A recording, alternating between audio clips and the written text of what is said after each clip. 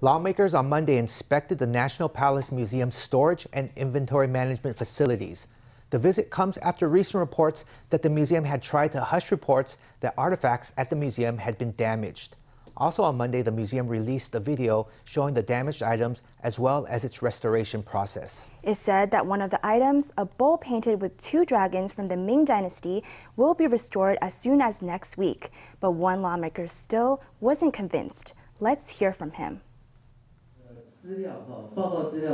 The information provided by the National Palace Museum when it gave a report on the broken items was incomplete in my opinion.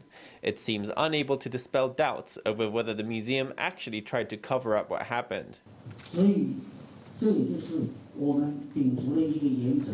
This is a principle that we uphold.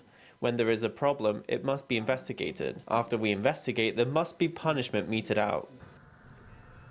The museum explained that it is changing the way items are packaged for storage, switching from wrappings to padded boxes.